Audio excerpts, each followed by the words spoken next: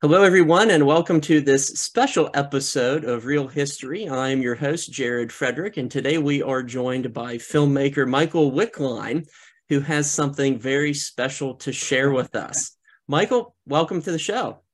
Jared, thanks for having me. I really appreciate it. Love what you've been doing. Oh, thank you very much. That means a lot. Over 20 years ago, you had a very special opportunity to become involved with the Civil War film Gods and Generals.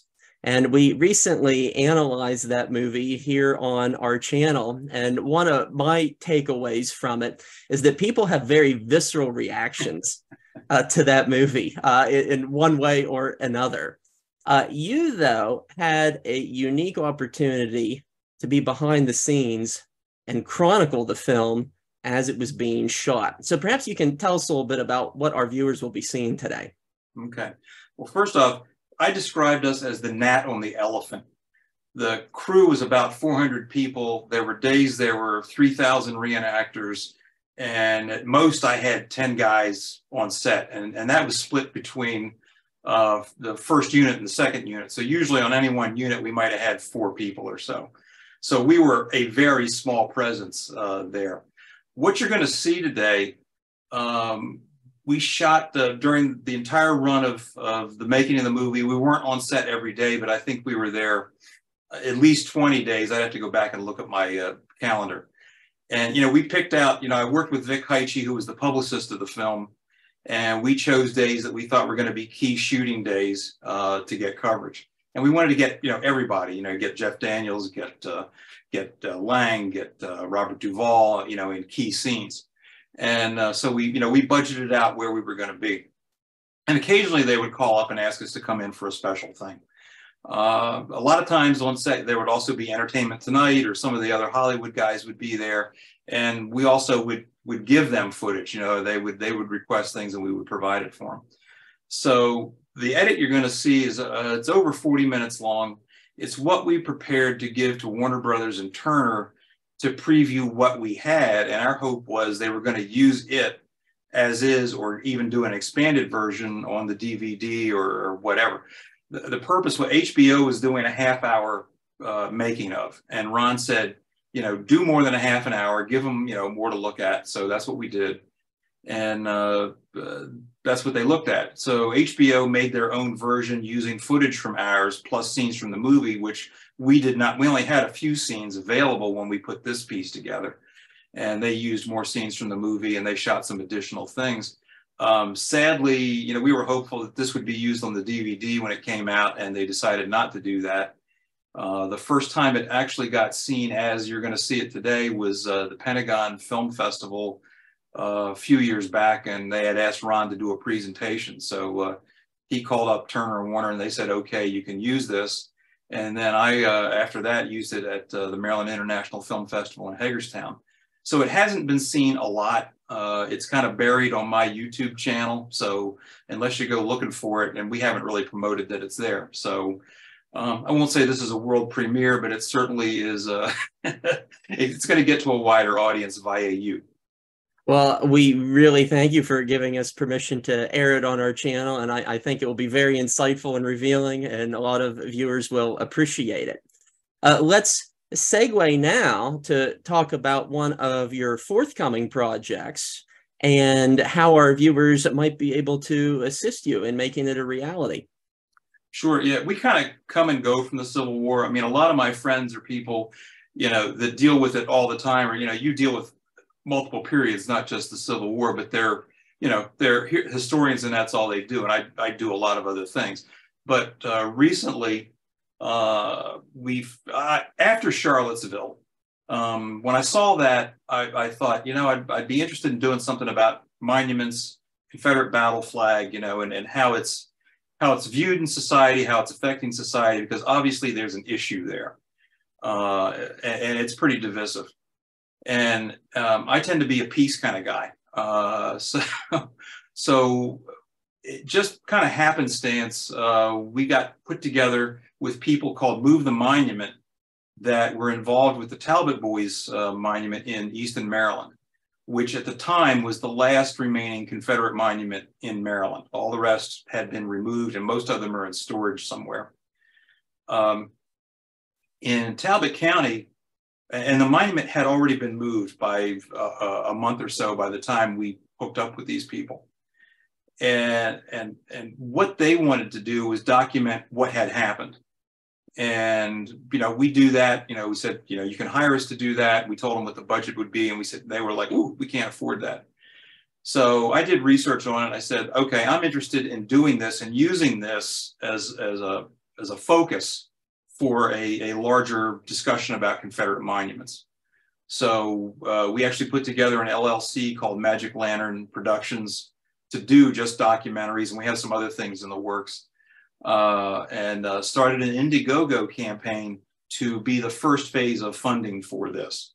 So that's where we're at right now. We just did a proposal to Sundance for a grant. We're going to write a grant.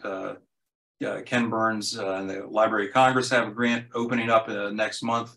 I've got a professional grant writer now helping me. And so we're applying for that kind of money. But right now we're looking for some funding just to help us do more research, do some interviews, and that's what the Indiegogo is about. And our viewers will be able to find that link and additional information about your forthcoming documentary in our caption below. Yeah, so, and it's called Monumental Struggle. I don't think I mentioned that, but that's the title. Yep. Excellent. Thank you so much. We appreciate your input. We appreciate your work. We wish you well on your forthcoming project.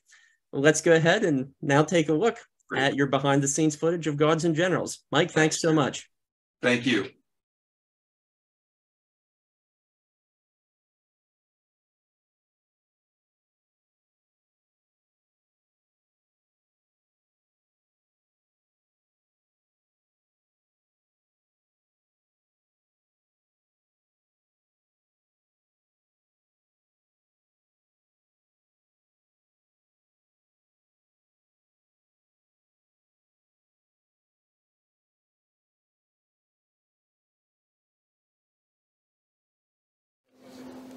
Easy on the smoke. Don't put too much in. All right, watching. Casey, all set? All set. Here we go. We are rolling. Action.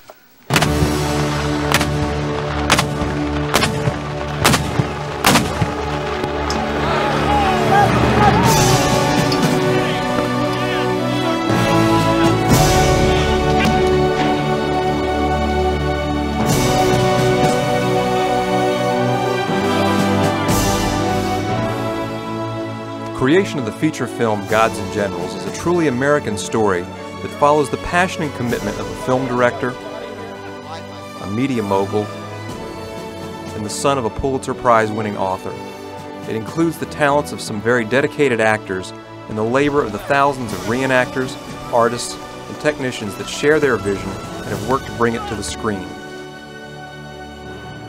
This epic historic tale began when author Michael Shera's family went on vacation in 1964. We had been to the New York World's Fair, and we made Gettysburg a side trip. I was the Civil War buff. I was 12 years old. I had played with the little soldiers and the bayonets and all this stuff. And we went as tourists, mainly for my benefit. I mean, my father had no interest in history. He was not an historian. That surprises a lot of people. Had never written anything historical. What happened to my father was really a stark surprise because he became obsessed. I remember walking the ground with him. Of course, I'm climbing all over cannons, which is what 12-year-olds do. Something took over my father at that point. It started an obsession that lasted 7 years. It took him 7 years to write The Killer Angels. And it was really from walking in the footsteps of those characters. Just in every way it gripped me, and I connected with it, and it became a story I wanted to tell about people that I wanted to spend time with. And little did I know it would take 15 years from that moment to see the film realized. Well, General Reynolds held high ground. I had a conversation with Jeff Shara. Michael had died in 1988, so Michael, the father, never got to see this film being made. I said, Jeff, you know, perhaps we're not done with this, this saga. Perhaps there's more books to be written, more movies to be made. I get asked a lot, how did you know how to sit down and write a book? I never ever had that much arrogance about it. The idea was to create a story that Ron could take and make into a film. What he said was, wouldn't it be wonderful to continue your father's story in both directions, before and after? And my first thought was, yeah, that's a wonderful idea. And I thought about it and realized maybe this is something I should do. And I don't really know why I thought that, but maybe, you know, the father should be followed by the son. I don't know, but I had no fear because I had no expectations. If you spent $50 million in a movie and you cast the lead wrong, kiss that $50 million goodbye. You must not make a mistake casting a main character. And you really mustn't make a mistake miscasting any character, because any character who's miscast will stand out like a sore thumb. Don't get seduced by marquee, by who's popular, the flavor of the month, who the critics are running after, who's at the top of the box office. These things are in your face. You can't help but consider these things because these are the pressures on you. What you must think as a filmmaker is who is the best actor and who's right for the role.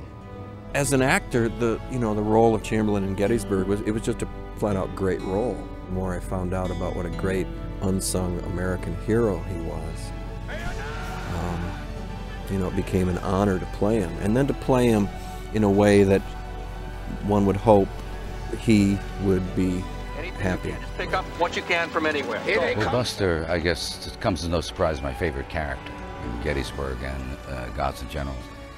And primarily, I think, for this reason that Michael Shara invented him, because he's really represents the people that actually did the fighting. When every time people talk about the Civil War, they usually discuss generals, General Lee, General Grant, Jeb Stuart. What he did is he introduced this character who I think represents not only the infantry, the guys, the grunts that did the fighting, but also the fact that he's an Irish immigrant. And of course, there were Irish fighting on both sides. If I may say it, I think he's really like the conscience of the film.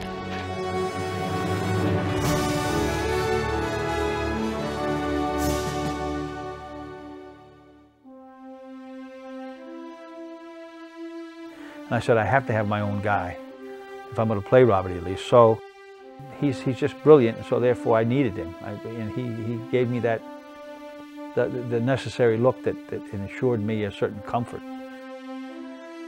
The first day that I saw him on the set, when he was in his wardrobe and his makeup and hair, I mean, I was really kind of flabbergasted at how great he looked. I mean, he looks like any photograph you've ever seen of Robert E. Lee. My father was from Northern Virginia, and on my mother's side we were related to Robert E. Lee. So therefore I figured maybe I could bring some credibility to the part through bloodlines. He was a gentleman, he was a soldier, he was a cultured man, he was brilliant. I think General Winfield Scott called him the greatest American soldier when he served in the Mexican-American Wars. General Lee, are you all right? I just think he was a soldier with many social and moral graces to accompany that. But he was held in great awe by these people, just like a godlike figure. And I think he was an exemplary person, Robert E. Lee, and it was a great challenge to play him, and an honor. Look, when we first were considering who to play Jackson, who's the lead in this movie, a lot of star names came up. And we, talked all through it. At the end of the day, we said, who's really the best actor to do it? And we all said Stephen. There wasn't a dissenting voice amongst the 3 or 4 of us that kicked this idea around. And to Ted Turner's credit, because it was his money at risk, he said a remarkable thing. He said, if that's who you want, go for it. And that's not something you hear in Hollywood. I think of Jackson in very poetic terms, as well as in many other ways, but I've often wondered, why is it that a man of Jackson's stature and of real interest has not been portrayed before? And one of the ways that I put it to myself is that he's been protected, that his reputation and the man himself has been protected by the valley, and by the mists of the valley, and by the dales and the glens and the secret ways of the valley. They hold him very, very close to their heart. in the Shenandoah Valley, and when you speak to people in the Shenandoah Valley, when they speak of Jackson, it's almost as if he was just there, and that he and the brigade just left town. I was a very big fan of the film Gettysburg and of the book The Killer Angels many years ago. I lived in the same area that Ron Maxwell lived in. I used to ride my horse up into his backyard and call him out of his house. "Ron Maxwell, come on out here." We talked about the Civil War and about what was going on with the movies, and that he had talked that he was going to do Gods and Generals eventually. And he called me up one morning and said, "I would like you to play Longstreet." And I just whooped. I just jumped around like a kid. And I didn't ask why. I just said, "All right, tell me when to show up."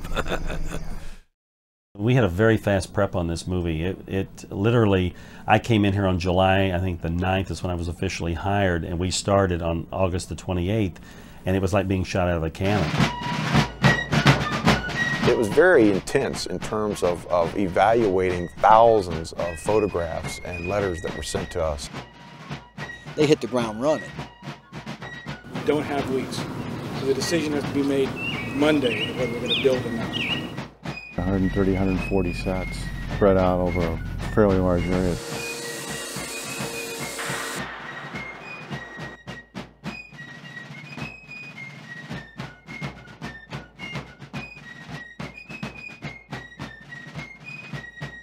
At least one way to define democracy is as an ongoing discussion as to how free are we? Where do my personal freedoms conflict with the freedom of the group? Whoa. These guys are Lincoln Junkin', you guys are Junkin' Lincoln. Let's try to get together right now. Start with Lincoln. Now, go! Lincoln Junkin'! Lincoln Junkin'! Lincoln Junkin'! All right, here we go. Picture up. Action! The South, the Deep South, had already seceded between December, January, February, and Virginia didn't secede until April, and that flag was already in existence, and so the students had the flag. In fact, they tried to raise it on prior occasions at the University of Virginia, at Washington College, and in both cases it was taken down because Virginia hadn't seceded yet. But then after they seceded, the flag went up and it stayed up during the course of the war. It was the best. You got it. Nailed it. Perfect. Nailed it. Good.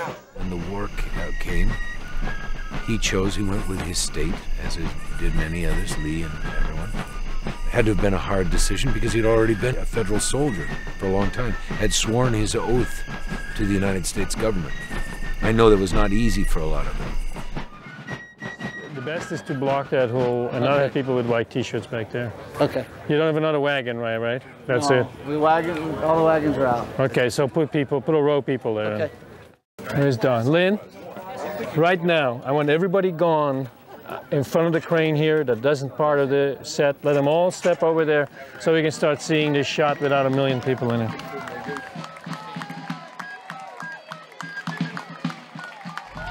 The relationship between Jackson and Anna, his wife, is such an interesting relationship because it's deeply spiritual. There's tremendous romance in there, and that's not a balance we see. That's not an equation we see all that often, I think, in cinema. I think that there's almost a kind of a spiritual eroticism that goes on in that relationship, which is very, very true to when I read the letters to each other. How could you make this day so beautiful? As Anna, I was thinking, he's changed now. I have to say, in tribute to Ron, you could read 2 scenes, 3 scenes, you could read only the scenes of this woman and know this character and know her presence in Stonewall's life. I mean, it's so rich. Each scene, frankly, when I read them at home before I'm working on it, I weep. They speak to something profoundly universal about love and dedication, devotion, and faith. Oh, nice smile. Now, nobody say anything to Stonewall. Oh, Stonewall. Yes, he said for war, when I go off to war, I want something. My daughter and I were in Lexington for the weekend, where she's on the board for the Jackson House.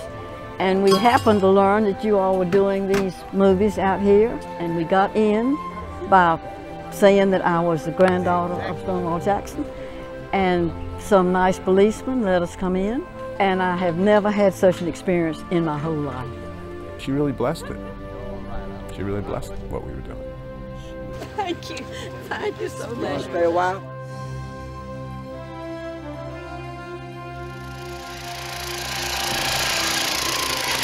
You guys stand fast right where you are. Guide is right.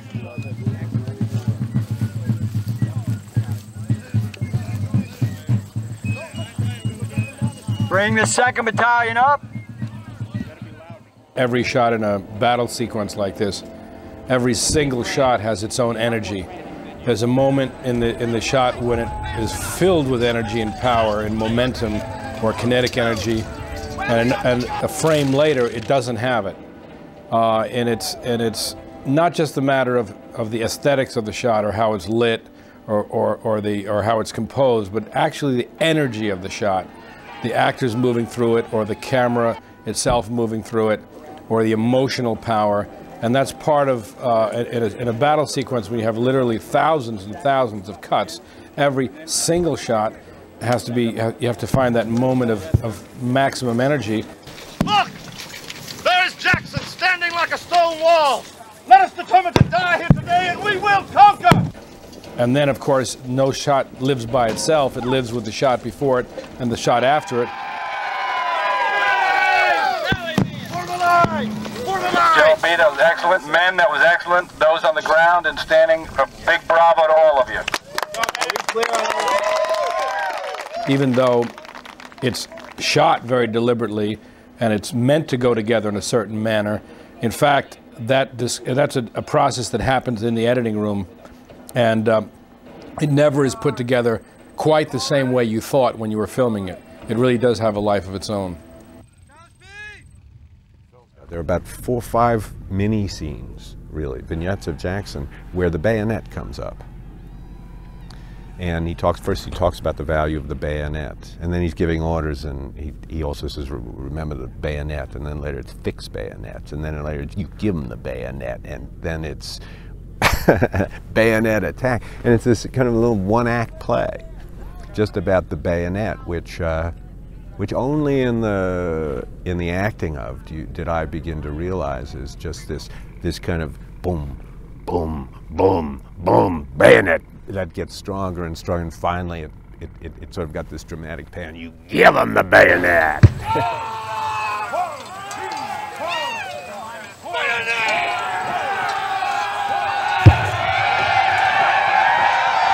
It was pretty exciting. I was still out of breath. Is that your first bayonet charge? Actually, no. I was in the Army for 8 years, but this is about 10 times harder just in the heat.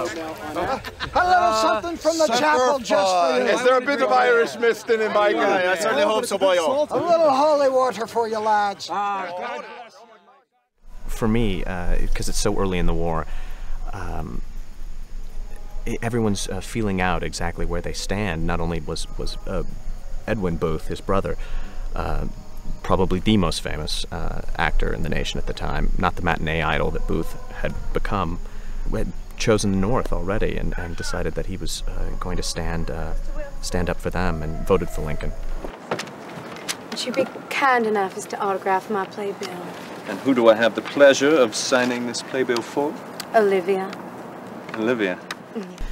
And so Booth is just trying to find his legs because he's young. He's 23 years old, and he's just trying to figure out exactly where he stands in the world, let alone on the side of a war. Because of that, I play him boyishly, charming and interesting, and trying to answer those questions that during any war you try to answer. Where do I stand?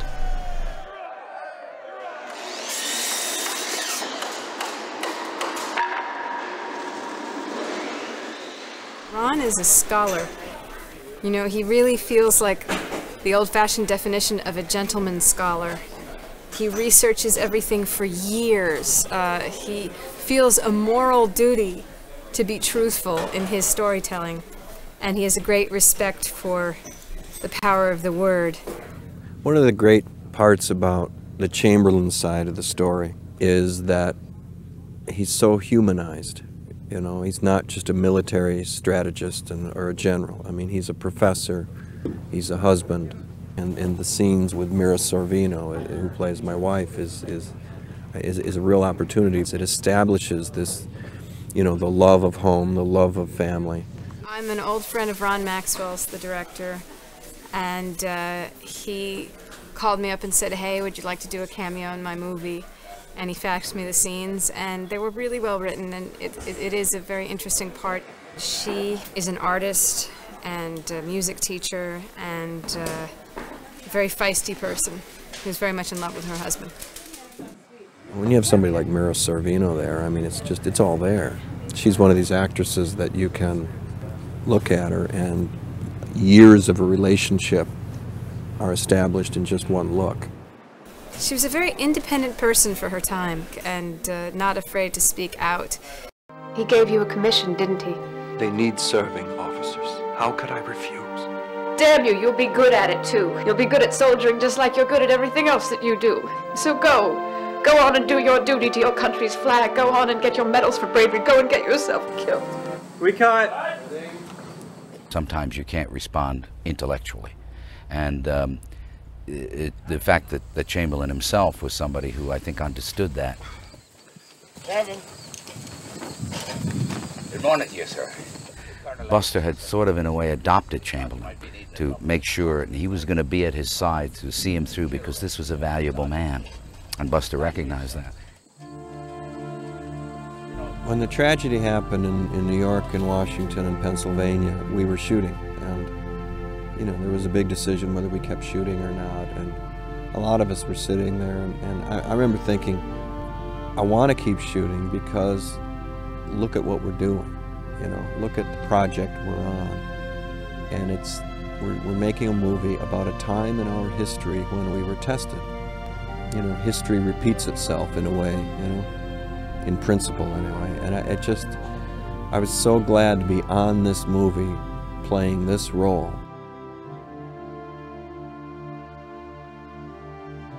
All right, guys, when the camera goes now, you remember who you're portraying, okay?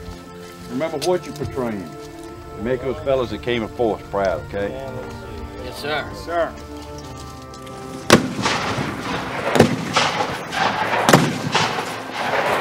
And these are guys who were just living brutally. Jackson set a tremendous example for the men, and I think what happened was they began to believe in their own mythic status. And when people do that, they can achieve more than they ever thought they could achieve. Lee learned because Lee was such a terrific judge of character, of men, of their skills, of how he could best use them. And he really learned how best to use Jackson. Robert E. Lee was the quarterback, and he handed off to the great running back of Stonewall Jackson.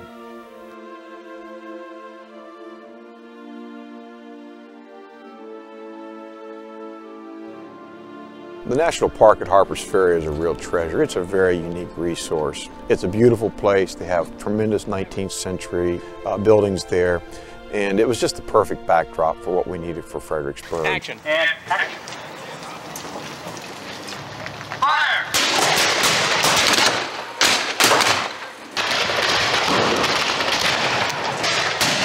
Run away, run away, run away.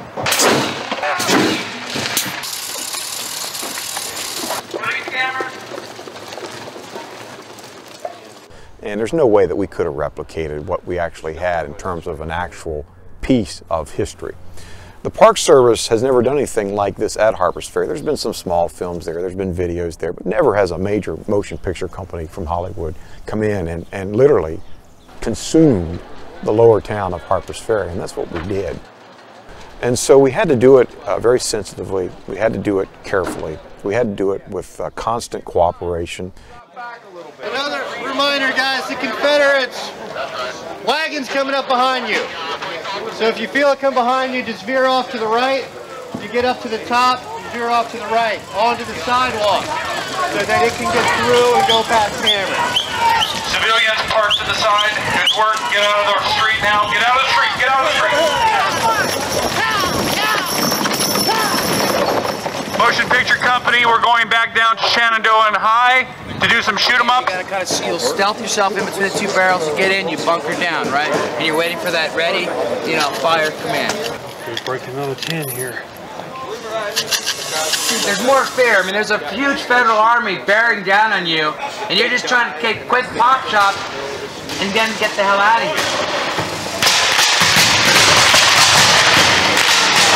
Oh, keep it hot. Clear! Action!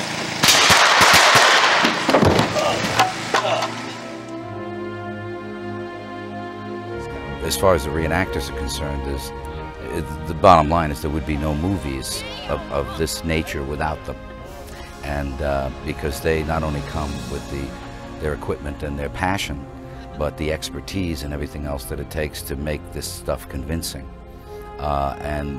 It would be off anybody's budget to be able to do it with a bunch of extras, you know.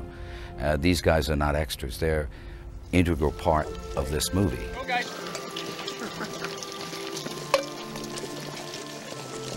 They work a lot harder than we do. I go places when, you know, you get lost in it to the point that you truly are, in a way, living it, or maybe even reliving it in a strange way.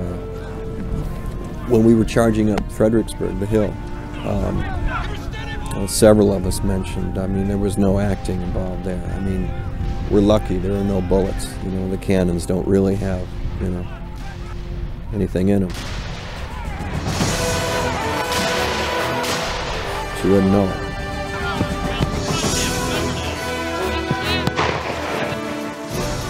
We're running up that hill and there's explosions and people flying past you and bullets and guns and cannons going, and it was all, I mean, it was directed as like a train wreck in a good way. I mean, Ron just said, and you go up there and then you fall back, and at a certain point people falling all over each other, you know, crashing and ad-libbing, you know, trying to get the, you know, dress the line, saying things. I mean, it was the chaos of war.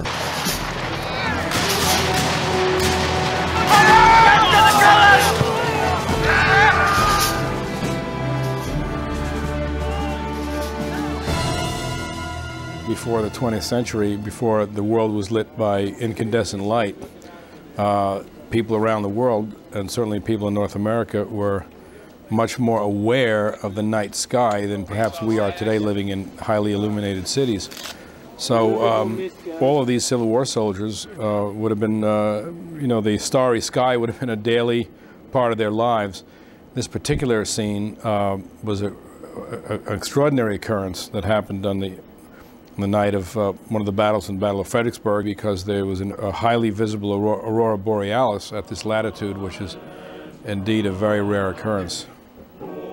There's two areas of music. One is the area of music that goes on that you see, the source music. Remember the spirit, the location where we are. It's the same woman, so it cannot be too. Oh, okay. Yes. The same woman. Exactly. Marching bands, fifes and drums, guitars, fiddles, singers, church hymns, piano music, all that's got to be done to playback. So it's pre-recorded and played back on the set so that then people lip sync it or think or whatever, that they're replicated, and that enables us to do take after take after take.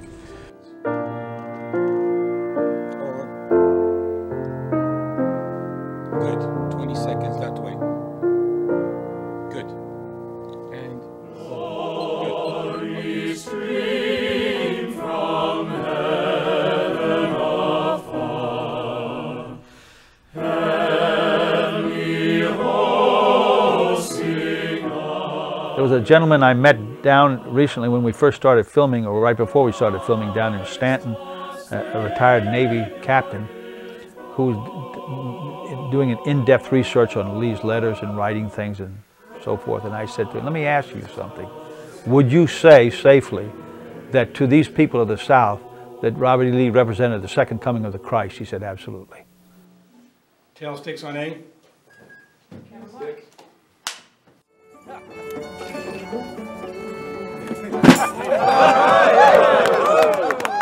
The USO show that we filmed a week or so ago reads about 1/8 of a page in the script. And when you read that scene, you go, scene 264, USO show or whatever, Jackson, Longstreet, Lee sit around, entertainers come out and sing. Okay, next page. And of course we made a meal out of it. Then General Jackson. No, I want to keep General Jackson on this side. I want to keep Lacey with you. Go on the other side, Mr. Lacey, sit with General Jackson. So every time you see a piece of leg, you cover Jackson's eyes. Every time she reveals a bit of foot, just go like that. Right here. Do you have to put your next camper? Going around the right. Good morning, General Lisa. Morning, sir. And in a sense, that scene becomes the high water mark of the Confederacy in this film. This joyous sharing of each other. That's right, do that. General, we owe you Texas boys a debt of gratitude for putting on these shows. Colonel Patton, any man who can't handle a guitar or fiddle ain't fit to carry a musket. All right. That's good, so put your arm around him like that. All right. At the end of that. Okay. If I can just remember everything. 241 Baker, take 2. Hurrah, hurrah, for Southern rights, hurrah, hurrah for the bonny blue flag that bears a single star.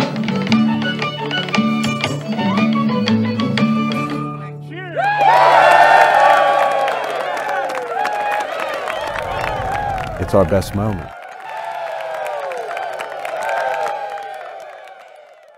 There should be a big wide shot of this whole forest there, like square miles. If you can give me a note on that, I appreciate it.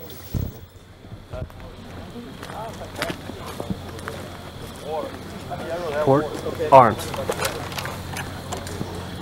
Orders are tonight, gentlemen. Keep it quiet for the general. No one comes in or out. Shoulder, arms. That evening that Lee and Jackson set up all night, planning that flanking move was, it was unbelievable as far as creating a strategy, executing a strategy, and successfully maneuvering the strategy. The only one thing I want to add is that this is an opportunity that suddenly presented itself, because you're outnumbered 3-1.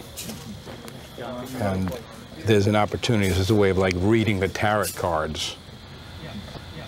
That you can find a way through this and turn the great disadvantage to advantage. But there's this incredible urgency, because tomorrow there's going to be conflict one way or the other. It was nice working with Stephen. He's very possessed and very passionate about playing this part. He was very deeply dedicated.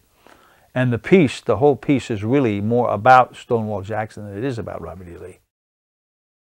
It can be a dangerous thing to work with someone who is such a, I think idol is the right word, because he has been an idol to me for many, many years. He's the actor, has been in my estimation, Who's your favorite actor, Lang? Duvall. I was just working on a toe-to-toe, eye-to-eye basis with a great, great actor, and I kind of confirmed why I dug the guy in the first place, why I've liked all his work. Background. Action.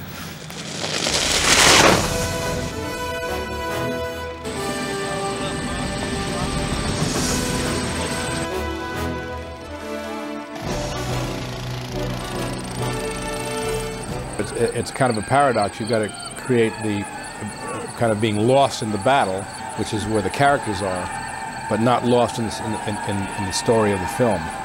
Because once the audience is confused, you lose the thread of the story, and you got a problem. To be someone that was able to be with Jackson and ride with him, I think there was a tremendous amount of discipline that was involved. You could never figure him out. You never knew what he was doing. You never knew what he was thinking. You couldn't predict him. He was he was kind of like an enigma.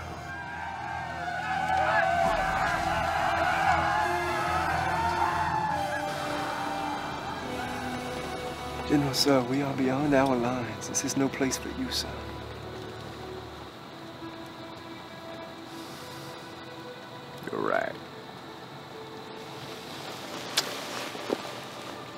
cannot go the way I'd hoped. It will have to be tomorrow.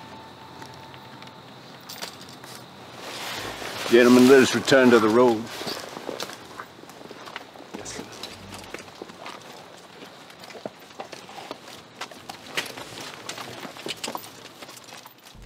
Ron and I sat and we talked about the needs of the scene. And first you start with historic facts. Then you try to figure out how to duplicate those on film. On this show, I've had as many as 26 stuntmen working in certain scenes, and I've had as few as none in others, where we work with the actors. When we did the sequence where General Jackson gets killed, so it's not spoiling the plot since it's a historical fact, Stephen Lang's a phenomenal athlete, and he's an actor that brings a lot to the table with him when he's in character. He's very eager and very willing and very competent at doing things. But it's really, the actual stunt's the easy part, it's the preparation, it's the tough part. No, stop firing! You fire at your own man! That it's a scene of high emotion. It's a tremendously vibrant and energy that goes on in that scene. The actual shooting was something that I wanted to technically execute really in a way I wanted it done, and they wanted it done, and I wanted it to be captured by camera in a way, and that involved working with the horse. These horses were flipped out. My horse, during one shot, another guy bucked up. Horse fell over, he fell over, she got scared, started backing up, ended up stepping on one of the stunt guys. I mean, it was kind of chaotic. No! Stop firing! You're firing on your own man! Hey!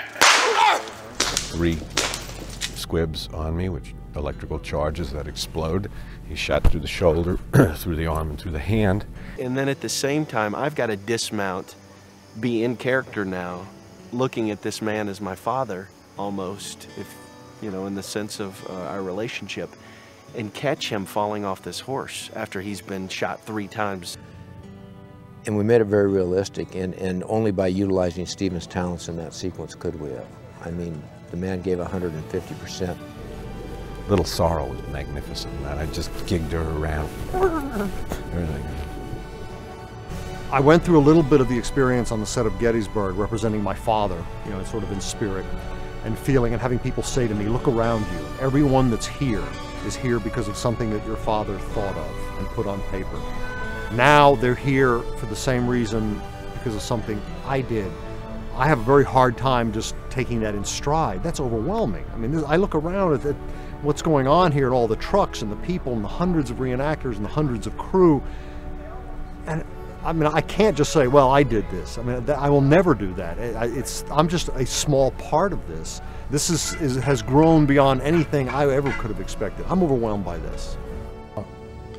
Perhaps there will be someone to take have a difference of opinion when this movie comes out, but I feel that the motion picture, Gods and Generals, is a more mature, more sophisticated, more complete piece of work than Gettysburg is. And it's not to say I'm not fond and proud of Gettysburg, I am.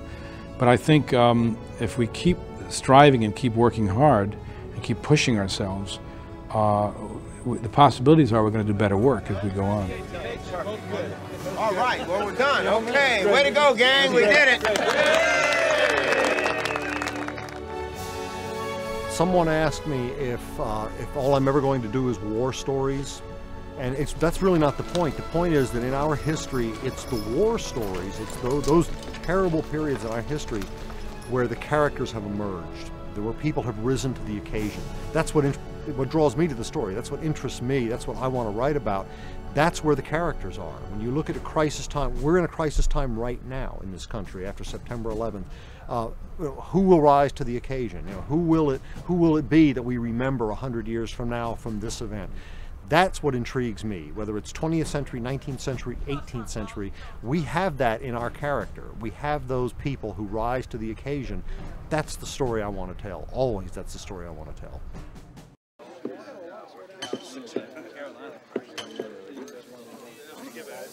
Thank you, sir. Here wouldn't hurt anything if you did it again. Magic carpet, and it's just basically having a rug jerked out from underneath you. 3, 2, 1, go!